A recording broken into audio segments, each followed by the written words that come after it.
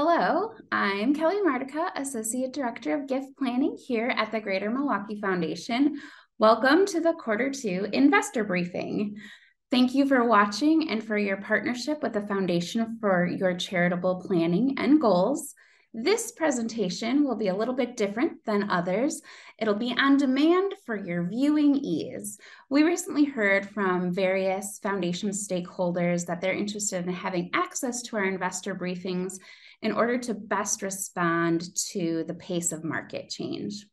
As always, if you are looking to update your lifetime giving, grow your fund, are considering legacy giving, or interested in co-investing in the Greater Together campaign, please reach out to your philanthropic advisor or the gift planning team, myself, or Morika Klemensky, Director of Gift Planning.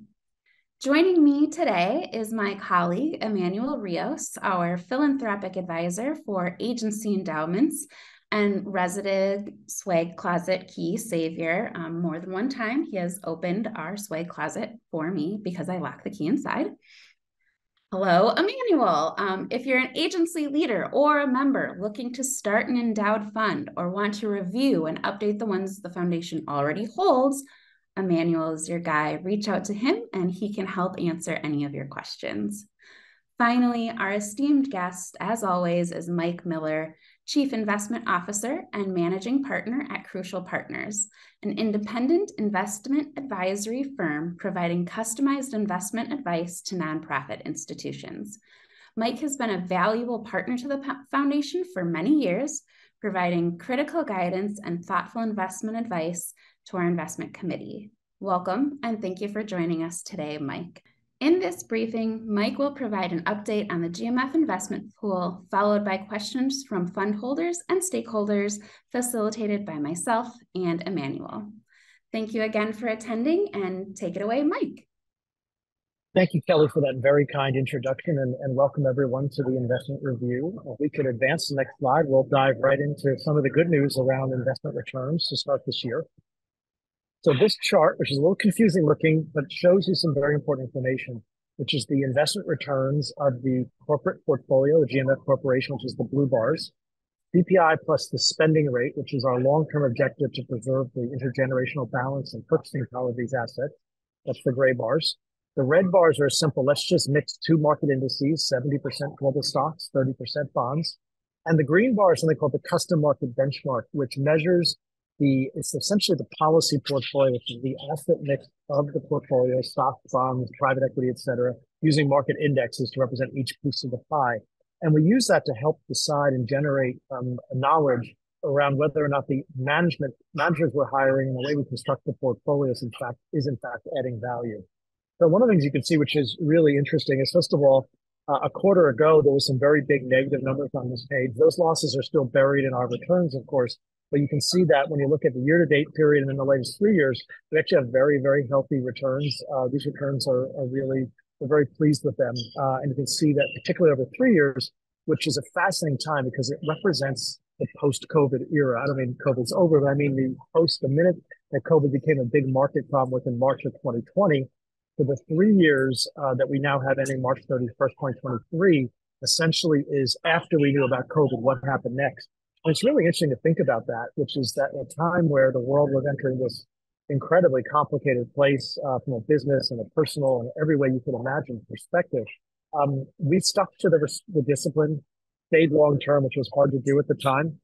And you can see, really, really big double-digit returns. Which, frankly, I wouldn't have predicted that, which is why it's a good thing that we don't make those kinds of predictions in the portfolio. And the returns are well above all of our indexes, which we're really pleased about.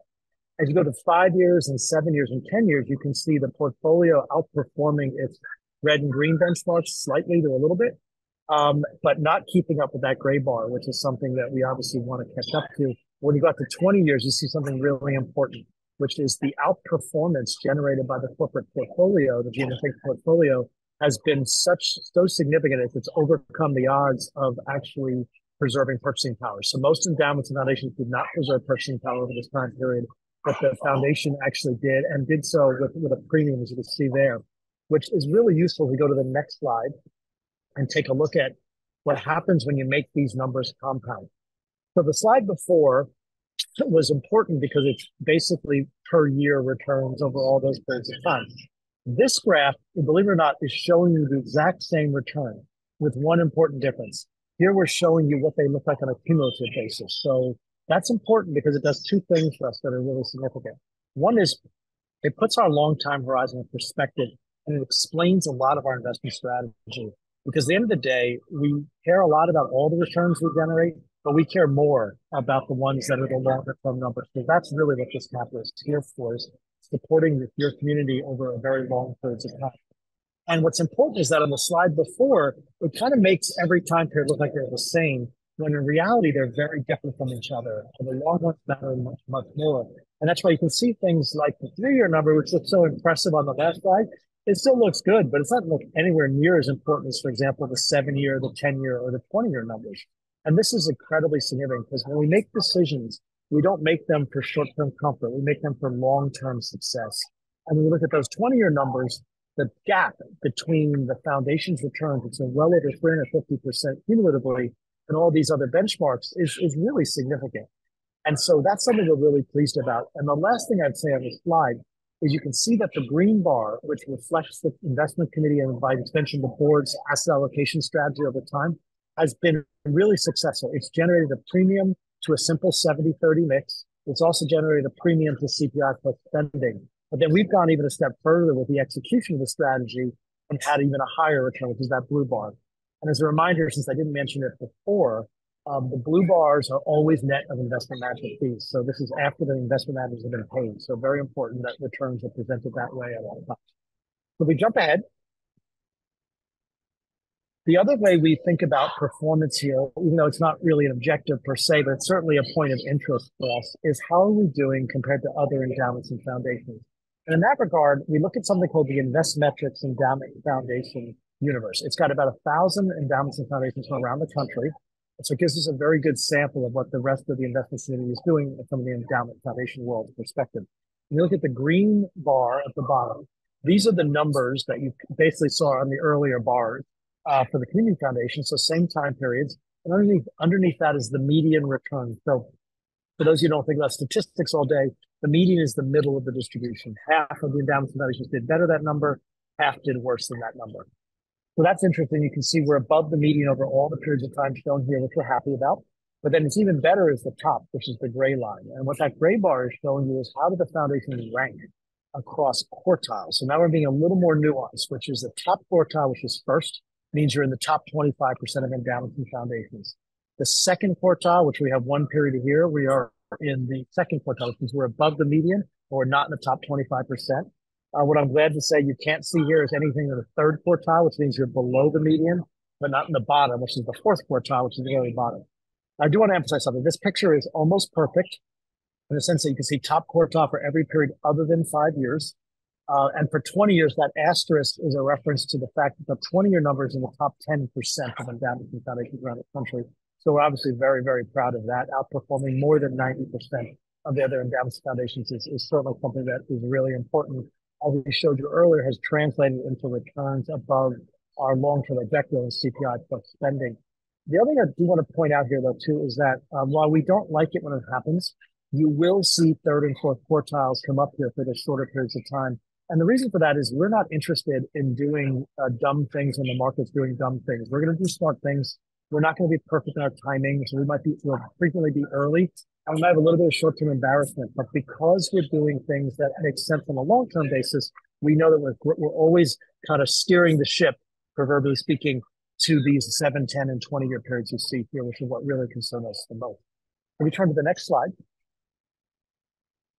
So the question is usually what's the secret sauce? And investment people love to make the secret sauce about genius. And no offense to those on the investment committee or others that we'll call that later. Very, very smart, well-meaning people who are really good investors. But genius isn't the word we don't principle or base the strategy on genius. Because the problem with genius is it's kind of a rare thing. And we really want something that's not too rare. That gives us a very good chance of continuing to succeed as we have in the past. So 3 simple rules that do not require you to be that you don't require genius. First point, think long term. And that's what gave us that huge return. The last 3 years you saw before is we didn't have a discussion or debate about going to cash, being careful because the world was so scary, we decided to assume a very simple thing, which is that we have time for things to get better. And two, we know that markets are always going to overreact to things, almost whatever they are. They sometimes overreact with too much optimism, like we're seeing today, and sometimes with too much pessimism. And so we can't get ahead of that, so we don't try to. Which leads to the second point, which is we do not change our strategy based on what the market's doing in the short term. We just can't predict market conditions. We don't try to. So when someone says to me, "Are you surprised the market's doing this?" My answer is always no. I'm never surprised by the markets because I have no expectation for what they'll do or won't do. You can't be surprised when you don't have an expectation in the first place. And last but not least, and this is so important, the foundation's very large asset pool really allows us to capitalize on this in a pretty special way, which is we diversify this portfolio. And we'll talk about that a little bit later about the different ways we think about it, but it's incredibly important.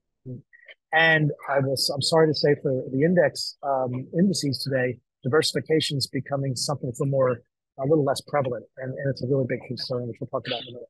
So we jump to the next slide. This is the strategic mix of the portfolio. The investment committee meets quarterly. They actually met earlier today, and they review this mix and with an eye towards thinking about changing it, and they do it once a year. So this is the current mix, which you can see is very long-term oriented. It's 52% in stocks, it's 12% in bonds, and it's 26% in hedge funds, private assets, and mission investments. So it's a really well-balanced mix, but it's also one that's oriented to the long-term outcomes that we absolutely must generate so that your capital and those of others, past, present, and future, really are here to continue to do the work that it's done for all these decades. So opportunistic and special situations, just as an explanation, because that category isn't familiar to everybody. That's a type of global equity strategy, which tends to involve very concentrated managers. So they're doing things that are very different than indexes, but at the end of the day, they own equities and they're part of our diversification strategy. Generally speaking, the portfolio is kept very close to these targets. We do not have insights into whether the markets will do well or not well in the short term. So we don't move the portfolio in anticipation of something we do not know. We stick to the strategy. It's simple. Sometimes it doesn't feel good when you don't like what's happening in the world, but we know it's the right answer and it's produced the results we saw before. So the next slide is around how we pick managers. So there are three basic rules we use to choose managers. First is we must have a high bar. So we do not retain investment firms that generate small premiums over an index. And while many won't admit it, the way people manage money today for the most part is to do just that. And the reason they don't seek kind of the glory of great returns is because if you go for the gold, you can flunk out. And people are worried about underperforming much more than they used to be because the indexes have gotten very tough to beat. It's short term, but it's still true. And so we pass on that. We are not going to pay people a fee to do a little bit better than an index. So we look for high bars. And in English, what that means is 2, 3, 4, 5% per year above an index net of fees. And if we can get that or think we can get that, we will probably invest or maybe invest. We don't always invest with anybody. There must be an edge. Managers must have something they're doing that the rest of the market's not doing. That's actually getting really easy because there's so few fundamental investors left today out there that the edge is almost just doing your job, which is fascinating when you think about it, which is one of the reasons we're very excited about the future. And we avoid risk of a variety of types. And the ones that are in this group of leverage, risk aversion, which sounds like a weird thing, but that means people get too cautious, and destabilizing liquidity structures. That's really a reference to these esoteric things that can come along and just bite you at the worst possible time. And we just have no tolerance for that. We're willing to tolerate the bouncing around when we know that time will bail us out, essentially. We are not willing to take on risks that don't give you time. That's what these risks all do. They basically cut the time horizon short. We go to the next slide. I mentioned before differentiated thinking. I mentioned before diversification. And the word diversity is fascinating, right? Because actually the first 6 letters of that word are the first 6 letters of the word diversification. And there's a reason for that, which is that investing is about what we call variant perception. And what variant perception means in this is that I see something or you see something different than others do. It might be in a company, it might be in a sector, it might be in a country, it might be anywhere. And the reality is that today in the asset management industry and the investment industry in general, it's a very homogenous industry.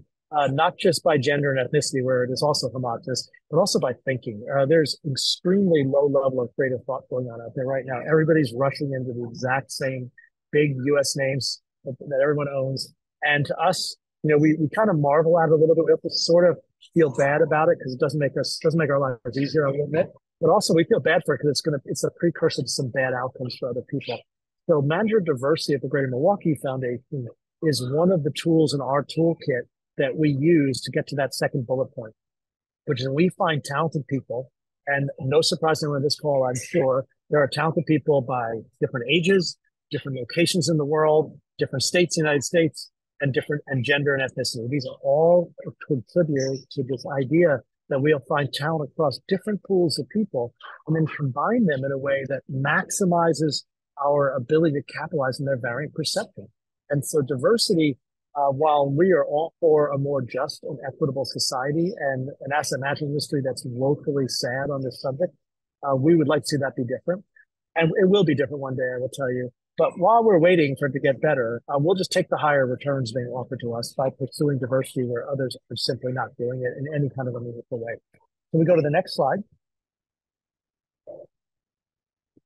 Oh, this looks like almost the same slide. I think I might have given you two slides that are very similar. So this is essentially the same slide where we're taking basically the idea that if we combine gender, ethnicity, age, and location, we get essentially a benefit that produces higher returns. That's the critical role of diversity. So now we'll jump ahead. And here is the Greater Milwaukee Foundation's commitment to diversity. So just to note, I mentioned earlier the homogenous nature of the asset management industry.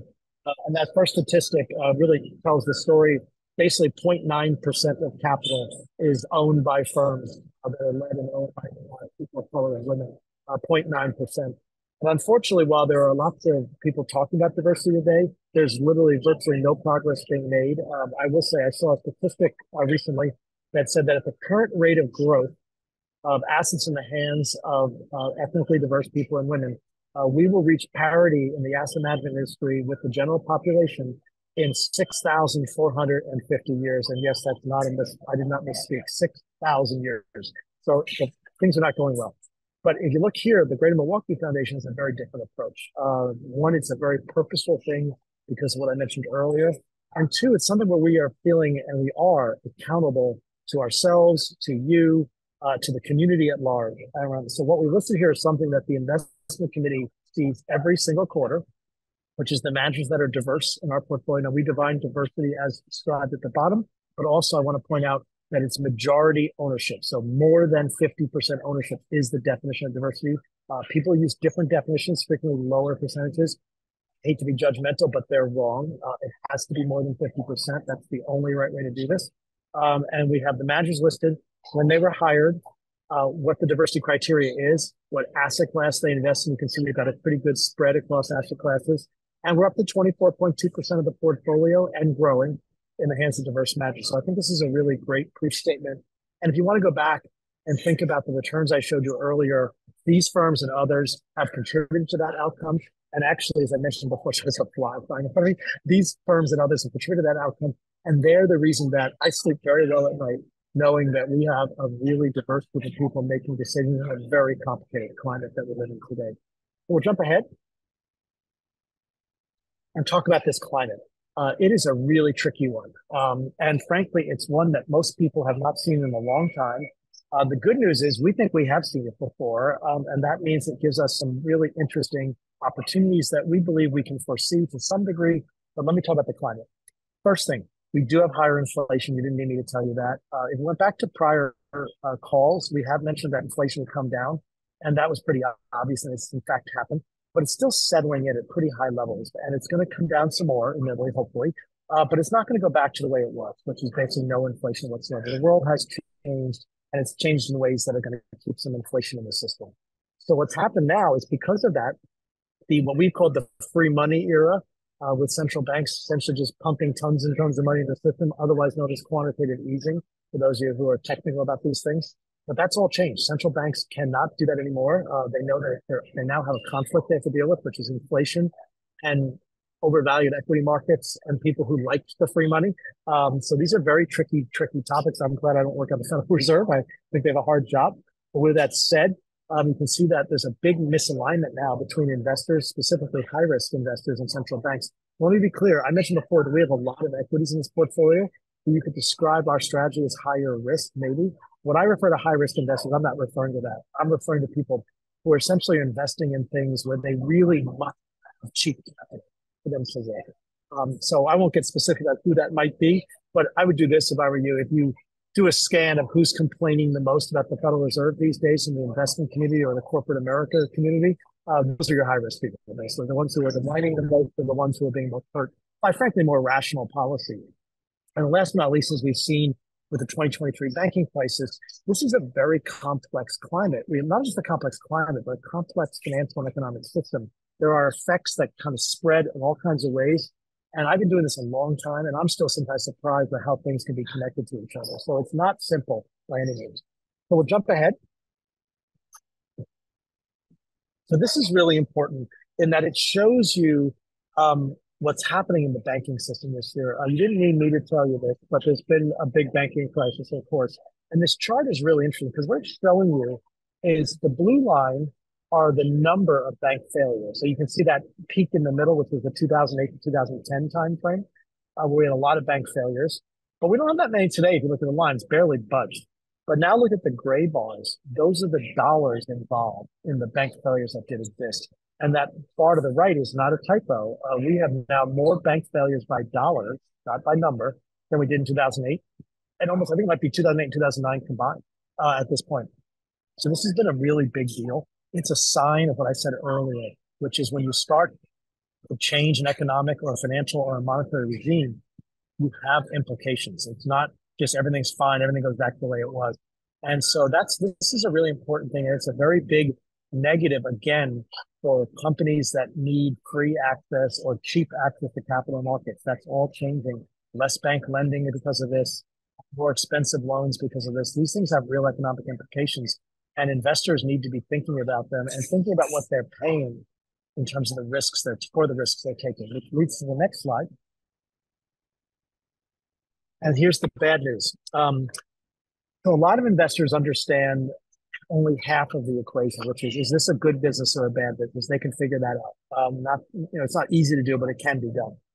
Frequently, people forget about the other part of the equation, which is what am I being asked to pay for this business, good or bad?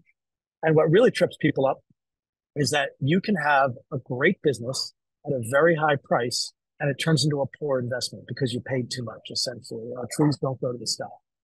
On the other hand, this is what really gets people a little crazed. You can have an absolutely piece of garbage business, and if the price is low enough, and frequently they are, you can have an amazing investment return from that. So we try to capitalize on both those things in the portfolio, which is this is a multi-dimensional equation. And the job is not to say, is this good or bad, but what am I getting for what I am paying? So this chart is a variety, and I won't bore you with the technicalities, but a bunch of different ways to think about how expensive or cheap the stock market for the S&P 500 in this case. And the fact is green means cheap, yellow means orange means getting expensive, and red means bad. And bad means future returns do not look good. And you can see, pick your poison on this chart, but the S&P 500 today does not look good. And it's a really, really big challenge. And history is really clear, as is logic, which is if you pay too much for something, nothing good happens to you afterwards. And that's what we're worried about from other investors. We're not worried about it in our portfolio because we have tilted away from a lot of these things. And we own a lot of unbelievable stuff in the green side of the equation, I'm glad to say, and some yellow, I will admit too, because we think they're just good long-term investments. And we have some things that look a little like the S&P, but we tried to downplay that as much as we can. And the committee this morning had a really good conversation about that. We go to the next slide. You might say, well, if the S&P is so bad, how can you have anything that's good? And the answer is the S&P is increasingly not the market. The S&P is becoming increasingly just a small number of very, very big companies, Apple being the biggest, of course, Microsoft being quite large, and a whole host of others. And what we're trying to show you on this chart, and this is not the S&P, this is a subset of it called the Russell 1000 Growth Index. So these are just the more exciting tech and consumer growth names that you hear about all the time. And just to get into the weeds for 1 minute, the reason that index has become concentrated is because the size of a company in the index is based on how big it is. So as an Apple, which is more than a $2 trillion market capitalization, has a very big weight in the index. Smaller companies, which are not as successful as Apple, really, have smaller weights in the index. So if you look at this line, this goes back to 1995, and it shows you the top two names in the index. That's the red and the green lines, basically.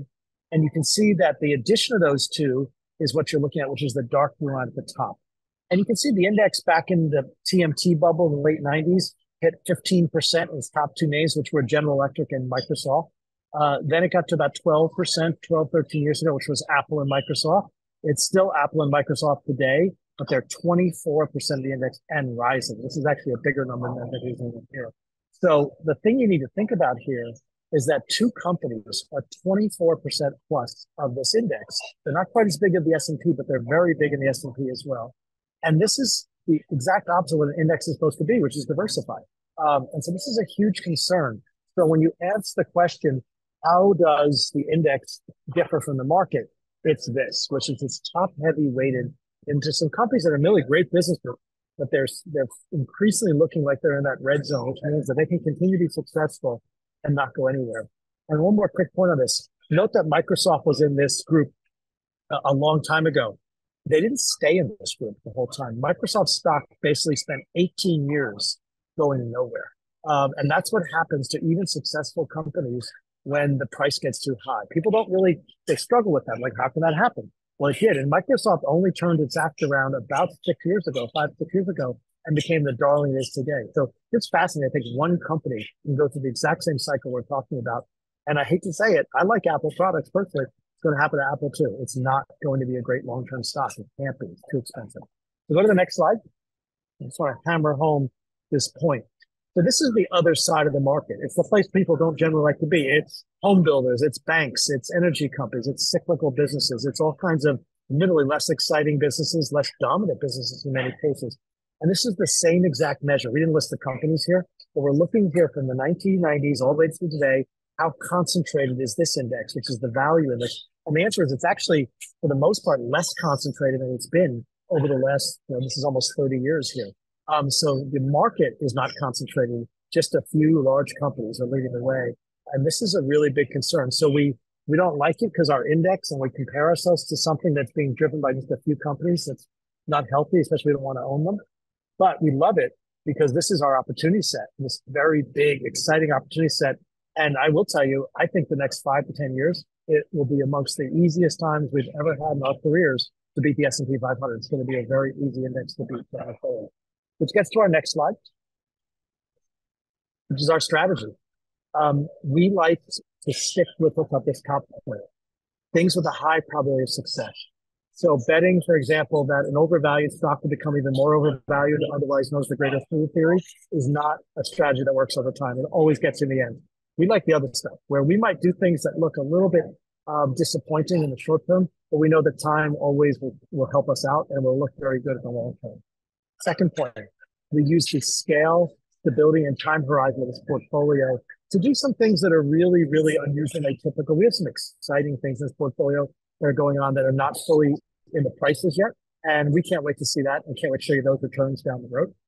And second thing, I will say, I sound like we're anti-index fund. We actually think index funds are are better than the vast majority of other investment gets done out there. The problem is today, the index funds are offering a very low value proposition. I'm not sure the rest of the asset management industry is that much better, but the fact is that the indexes usually are something we love, and we'd love to get back to the day where we can love them again as much as we used to, but we'll get there someday. Unfortunately, it's going to take some pain to get there. And then last but not least, we do accept volatility. We've had disappointing reports to you before. I hate to say it, but we're going to have disappointing ones again. But if we can keep cranking out top quartile and top decile returns that outperform our benchmarks and outperform our spending rate plus CPI, we are willing to suffer some egg on our face along the way, and that's fine by us. So thank you so much. I'm going to hand it back for I think a few questions that we have lined up. Thank you, Mike, for your presentation. I always feel like I learned something new about investing and how we're doing investing and how crucial is doing investing. So to kind of kick off questions for people that may be tuning in for the first time or want to know a little bit more about who we are, who is Crucial Partners? How did you get connected to the Greater Milwaukee Foundation? And what kind of work do you guys do for us? Thank you, Kelly. That's a great question. So Crucial Partners, by the way, is a rebranded name. Our firm was founded, believe it or not, 43 years ago as Colonial Consulting, reference to British Naval War history. I joined the firm in 1986. In 2020, we changed our name to Crucial Partners for a host of reasons that you might be able to figure out. And what we do is provide investment advice largely to endowments and foundations. So we work with about 120 endowments, 120 clients, most of whom are endowments and foundations. They have about 28 billion of total capital. And the Greater Milwaukee Foundation joined us as a client actually more than 25 years ago. Because we do a lot in the community foundation field. And the foundation came across us and we came across them back in the day. And it's been a wonderful partnership ever since. And so we're just really proud to be associated with a great foundation and a great city and a great region. What we do for the foundation is it's very important. We are the advisors. So the foundation has a wonderful investment committee, which we're going to talk about in a few minutes, I think, which is responsible for actually deciding on how the assets that you've entrusted with the foundation are in fact invested. Our job is to be unbiased advisors, to come in and give the committee a lot of information for them to consider. We always have an opinion, which I'm sure you noticed in these calls, but I really want to be clear. We do not make decisions on your behalf, on behalf of any of the foundation. The investment committee is charged with that. And that's one of the places where it's just a great partnership and where it's much better to have two heads doing the work as opposed to one. So that's our role, basically. So you touched on it a little bit. So could you tell us a little bit about how the foundation's investment committee works, who's on it? You kind of mentioned their charge and brief. And how did you with Crucial Partners and the committee develop the investment philosophy? So the investment committee, and I believe we have a slide that we brought up, is a group of basically folks from your community that generally have investment knowledge and are also leadership positions both in the community and within the foundation. And the committee basically consists of a group of people who volunteer their time, very importantly, because they care about the community and they care about the foundation's impact on the community. And the process and the way this works because developing philosophy is that, we walk in and basically give them something to agree or disagree with. Because I think someplace you have to make a development at that time. And that philosophy of being long-term oriented, concerned about the things we talked about in the review earlier, comes from basically these decades of working together. And there has been change on the committee over time, but it's also structured in such a way to provide continuity of thought and continuity of philosophy. And that's basically how it comes together. Every quarter, the committee meets. We were joking this morning that the book, I believe, that they received from us totaled, I believe the number was 150 pages. And a joke was made about, how many more pages can we get and do we get paid by the page at Crucial? And just for fun. So long story short, this committee puts in a lot of time and energy. They ask a lot of good questions and they do make decisions which have real impact and they take that very seriously. Thank you. Thanks, Mike. I'll take the next question here. I was curious how the GMF's investment pool is different from other financial institution investment options with endowment funds. Thanks. That's a great question too, Emmanuel. It's very different. One of the things I highlighted in the presentation, first of all, just the focus on how we control risk through differentiated thought and diversity. I don't think that's unfortunately extremely unique out there. The other thing which is unique is the foundation has access because of its size, its reputation, and its relationship with us, admittedly, to a lot of investment firms that are just not in the public domain. They're not easy to find. Crucial, by the way, has a 22-person investment team. I am chief investment officer, and we scour the planet literally to find what we think are the greatest investors we can find. And we bring them to the table, back to the question Kelly asked for the investment committee to think about, understand, study, question, and then change and make decisions based on that information. So I think that this portfolio really doesn't look like even remotely like the things you would find elsewhere. It's not top heavy with household names. It's not sitting in a lot of mutual funds that basically have very easy in and outs. We're trying to do things that demand that everyone around the table be long-term oriented. And mutual funds are great vehicles, but they don't demand that everyone be long-term oriented. In fact, just the opposite. That's great. Thank you. Thinking about how our investment pool is different than how how did the foundation with your partnership decide on our spending policy so that 4.75%? I know we've had questions from different stakeholders, our CAN members and other donors about why doesn't that change? It stays pretty steady. It's been steady since I think 2012 or so. How does that decision get made, and why do we stay at that 4.75 presently? That's another great question.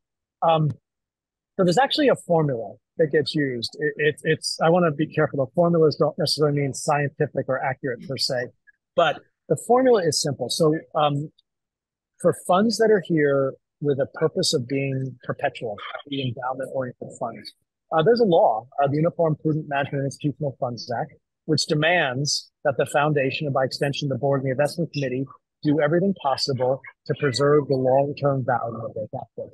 So I bring that up because every year when we do the asset allocation review, Crucial Partners, one of our responsibilities is to provide advice on that, as I said, but also to provide forecasts. And we do 10-year forecasts for every asset class plus inflation. And then we roll those up and end up with essentially two numbers. One is, what do we think this portfolio is going to return over the next 10 years, net of investment fees? What do we think inflation is going to be over the next 10 years? And we subtract A from B, that's the formula, and we get to a number, which is the 475 or so. Now, the number does fluctuate a little bit from year to year because the forecasts change. With that said, one of the things that foundations like the Greater Milwaukee Foundation do put a lot of weight on is some stability in their spend rate. So having a volatile rate that moves around, particularly with Crucial's forecasts, which I would love to tell you that our forecasts are going to be right, but they're forecasts, so we know they will not be exactly right. So we're trying to weave and have a good balance in that regard, and that's where that rate comes from. And it's also pretty consistent where you see other endowments and foundations doing, but it also is a tough bar to hit today, particularly with higher inflation. And that's why we're mystified by why people want to own expensive stocks and not cheap ones when they have a very hard target they have to hit, which is why, again, I would sleep very badly at night if I owned some of these other portfolios, but owning the Greater Milwaukee Foundations, I know I sleep well knowing we're going to achieve our goals. That's wonderful. Thanks, Mike. I was curious, you've touched on this a little bit in your presentation, but I was wondering if you could expand a bit more on really how the committee works to align the GMF's investments with our REI North Star specifically. I was wondering if you had any possible fun stories or tales about your work around the world, trying to recruit managers and how that plays into our policy. Yeah, I mean, the committee, so first of all, they're not a rubber stamp. They have expectations. When you see the list, and you've seen the list, these are people who've been very successful in their careers and as investors, and they don't. I know I get sometimes nervous when I walk in the room with them because I know that these are really, really, really good people, really smart people, and you better be on your A game with them at all times. So the way it works is two things happen at every meeting. We walk in sometimes with ideas that we think they should consider and give them these lengthy materials to support those ideas. And they say, why aren't we doing this? We should be thinking about this. Come back to us at the next meeting and we talk about those things. So it's a lot of give and take and back and forth. And frankly, one of the secrets to Crucial success advising clients is we get to hang out with all these people. And trust me, we don't think of their requests or some kind of nuisance that we have to deal with. We learn from what they're worried about, and we try to translate that knowledge across our client base and do that in a bilateral way. So that's how we do it. And everything, though, at the end of the day, comes back to the North Star again, which is, are we doing things that are consistent with the foundation's values, with its mission? And by the way, are we ensuring that we're not doing things that would run counter to that? There are certain types of investing that we would deem predatory, for example, or that create a profit for marginalized communities. We spend a lot of time thinking about the investments we make, and that if there's a systemic or systematic aspect of those investments that seems predatory to us, that's a problem. And it's frankly, I like to think that we don't bring those to the table because we know exactly what the committee is going to do with that. But I also think we don't bring to the table because we also disagree with the idea of investing in a way that's antithetical to your values. As we showed you earlier, you don't need to make a choice here. It's not do bad things and profit or else. You can do good things and profit too. That's very much in our wheelhouse, and the foundation's most importantly. I can tell you fun stories about traveling around the world if you'd like, but I don't know if you want me to or not. You're welcome to. You are so all over the place, and I'm so grateful that you could take some time today to meet with us. With that in mind, we had talked. You had attended one of our community advisor and ambassador networks earlier this year. So one of the things that came up in that meeting, and that we've also kind of seen from other donors, other philanthropic leaders across the state, is related to that mission-related investing, and then specifically into that ESG investing. So could you talk more about that, about how those things, why is it a hot topic? Why are we hearing so much about it? Yeah. Well, you're hearing about it for lots of, it's a fascinating topic. And it obviously ties into a little what I was saying before about investing in a way that you're considering the things that you're doing and the impact they may or may not have. It's a hot, excuse me, it's a hot topic today for a couple of reasons. One of which is a good thing, which is there's just more information out there, and people are trying to capture the information and use it to think about what they're doing to a larger extent. The second is a bad thing, which is that it's become a bit of a, not a bit of, it's become a marketing pitch for the asset management industry, and therefore has led to a lot of controversy about higher fees, around what kind of values are being expressed on some of these discussions, and it's a very complicated topic.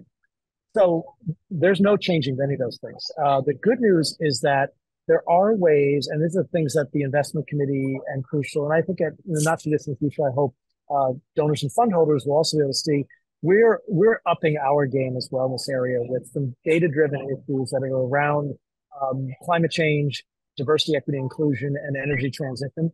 And just the purpose, not to say we're going to do something radically different than before, but instead to have more data and more insights in the portfolio than we've had before. And so we've been on a very big process here, Crucial, which we're dangerously close to showing the world.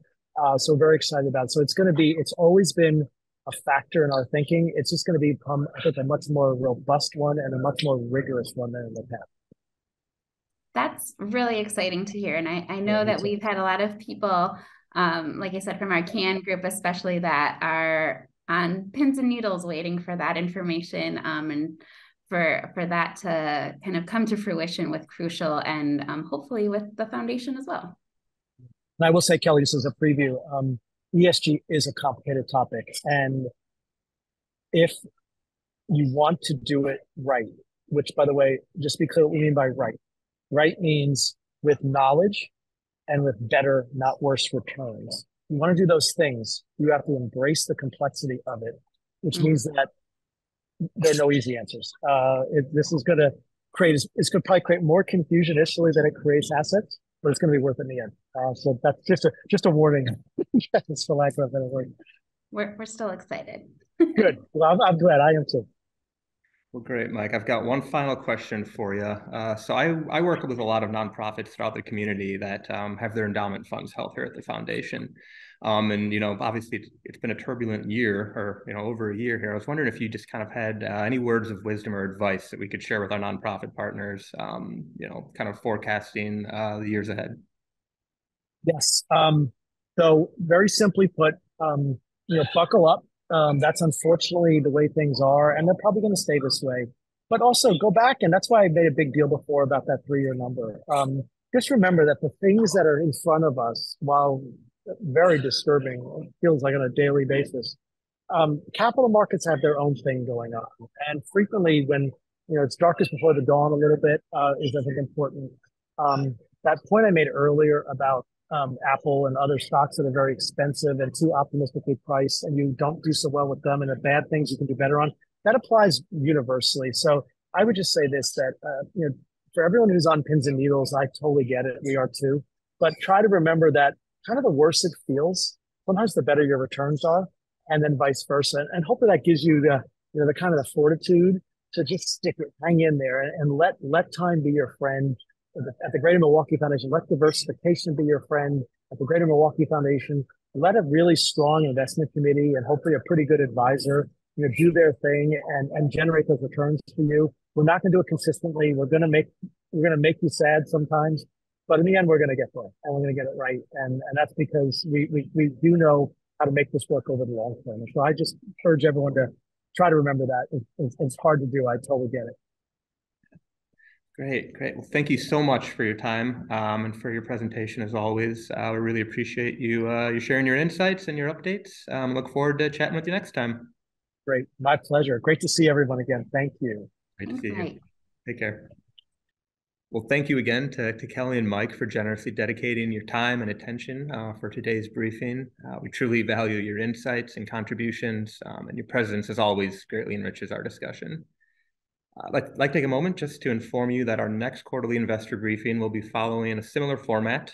We believe that this structure really allows us for effective communication and collaboration and enables us to continue fostering strong partnerships with all of our stakeholders. Furthermore, I'm thrilled to announce that later in June, we'll be launching our new donor portal. Please keep an eye out for any future updates and instructions on the new and improved portal. If you have any questions that came up from today's briefing, I really encourage you to reach out to your relationship manager at the foundation. As always, our team is committed to providing prompt assistance and addressing any inquiries you might have, ensuring that your experience with us remains exceptional. Lastly, we want to extend our heartfelt gratitude to all of our donors for your unwavering partnership and support. With your investments to and through the foundation, you're all instrumental in propelling us towards building a Milwaukee for all, and we're deeply grateful for your continued trust. With 7 months left in the Greater Together campaign, we invite you to join us by starting or growing a fund, co-investing in our priority funds, or establishing a legacy promise with the foundation. If you have any questions about how you can get involved with the Greater Together campaign, please don't hesitate to contact your philanthropic advisor. Thanks again, and take care.